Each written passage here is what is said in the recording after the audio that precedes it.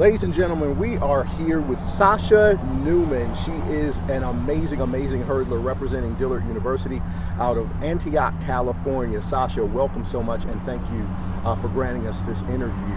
Thank you for having me. We want to talk to you a little bit about, you are on the road to the championship. You will be competing here in a couple of weeks at the NAIA Track and Field National Championship. In Gulf Shores, Alabama. You will be competing in both the 100-meter hurdles, the 400-meter hurdles, and the 4x1, I believe. Yes. Yeah, let's talk a little bit about your season so far, your training, and how you're feeling going into nationals. Well, this season has been, it's been great leading up to now.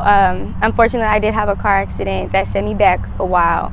But after that car accident, I just kind of made up my mind, and while coming off of the accident and recovering, I was just praying to God that He'll give me the strength and the power, the focus, most importantly, and the belief in myself that I can get back to where I was last year, if not better. I just want to come back and make a remarkable recovery. And that you have. You had great success at the Gulf Coast Athletic Conference Track and Field Championship here a couple of weeks ago in Tad Gormley Stadium, which is right behind us. Right. You completely dominated in your events. Talk a little bit. You said you had a car accident. Talk about your rehab process and what you did to prepare for for conference championship, and how you were able to be so successful, especially coming off the heels of such a major injury. Well, my accident, it set me back about 2 months, only because during the accident the airbags impacted my eyes, which gave me holes in my retina. So that can cause blindness and retina detachment. So I basically had to have multiple laser treatments on my eyes, which holds me back from doing any excessive activities or being active in any way. I basically had to be stable. So in my process, I just worked on weights, getting stronger, making sure when I came back I would be even stronger than I left. And when I was able to come back and run, I'm doing 2-a-day practices. I mean 3 miles, and then coming here to the track and doing 400 workouts, hurdle workouts, whatever it is to get better, because at the end of the day, it's up to me if I want to be great. So leading up to conference, you know, I was talking to coach and asking him what are the events that I'm most likely going to be running, even though I know I'm in about 7 each conference.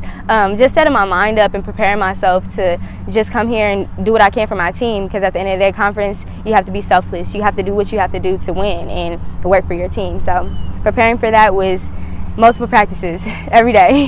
Now, what fueled your desire to come back? A lot of athletes, they become injured.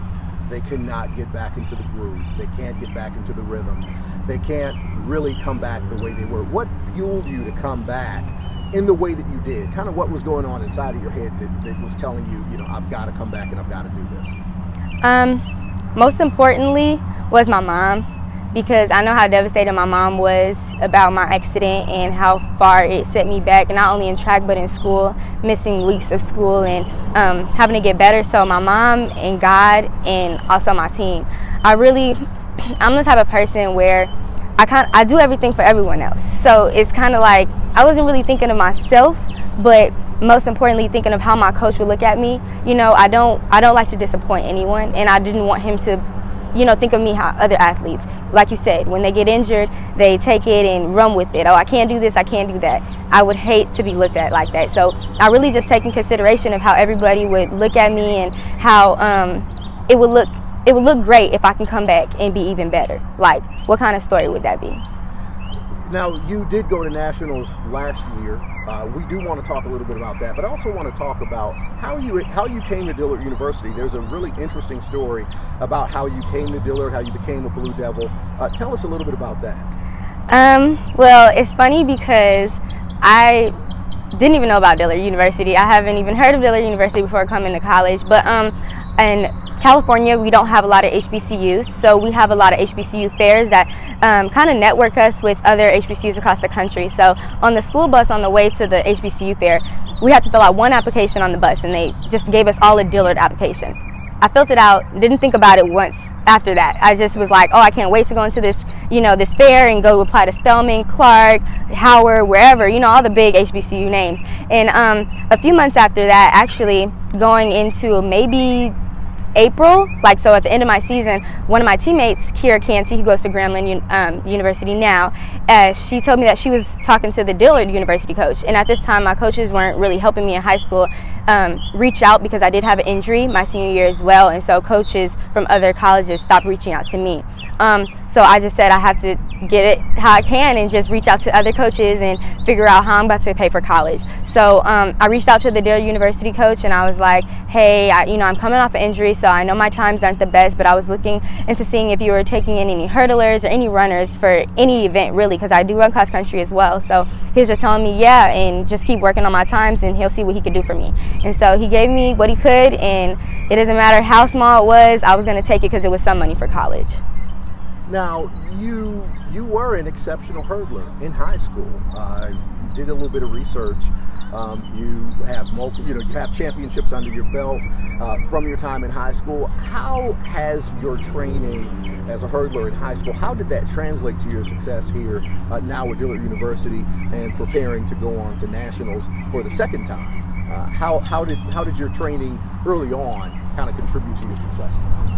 Well, my training in high school, my coach was, he was very hard on us, and he let us know that if we want to go to college, this was our way. So there wasn't any, coach, I can't do it, or no, can't. So in high school, my coach was very stern, and he made us run cross country. Everybody on our team ran cross country. So to be honest, even though sprinters and people under 400 runners and 800 runners tell them cross country won't help them, yes, it will. It makes you stronger. It builds your endurance. It doesn't matter. You translate it to the track, no matter what you say. So everybody went cross country, and then when we got to the track season, it was back-to-back 600s.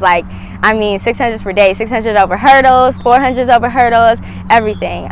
So with that, it got me stronger, and it built my mental mentality, just knowing that whatever I do in practice is going to translate to the track, no matter what it is. So with that being said, coming to college, I came with the mindset of, hey, if I could do it in high school, I could do it here. And I know that it's harder only because there's so many more distractions in college, but having a team and a family is really what holds me together at practice, and it just builds my confidence in wanting to run with my team. So now let's talk about nationals. 2016, you go into nationals, you are highly ranked as a hurdler, and then the 400-meter hurdles come up, and you had a little bit of a challenge there. So let's talk a little bit about that. So going into nationals, I was very nervous. I will not say that I wasn't nervous, but like I said then and like I say now, I just leave it up to God. Every time I go to practice, every time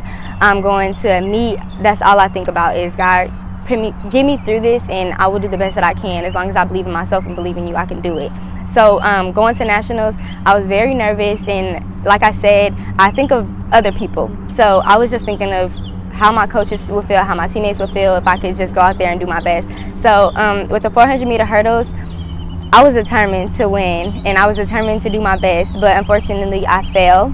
And after falling, I got back up and I finished the race, and I think I finished in 7th, but unfortunately I didn't make it to the top 8, so I wasn't All-American. But after falling, it just made me think about, maybe that's just where I wasn't supposed to be, right then and there. And I did have another race, so I just had to, get focused and have basically a talk with myself and have a talk with God, and just make sure that I was focused and ready for my next race, because at the end of the day, I can't let one race affect my next. So. And that next race was the 100-meter hurdles. Yes, sir. Which you placed 4th. Yes. Talk to us a little bit about, you conclude the 400-meter hurdles. There's a day. Okay, so you have to go back to your hotel.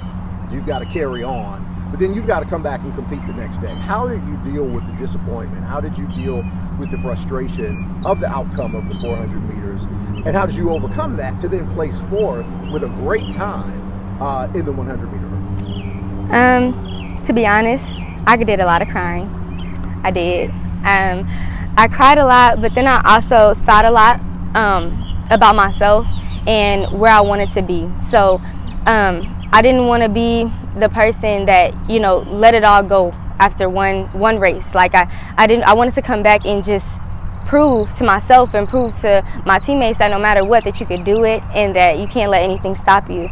So yeah, I really had to just have a come to Sasha moment and come to God and just ask him to put me through to the next day and just get me through no matter what. So now here we are, about 2 weeks out from the 2017 NAIA Track and Field Championship, and as they say, you have unfinished business. Yes. What is your mentality going into this year's championship? Woo!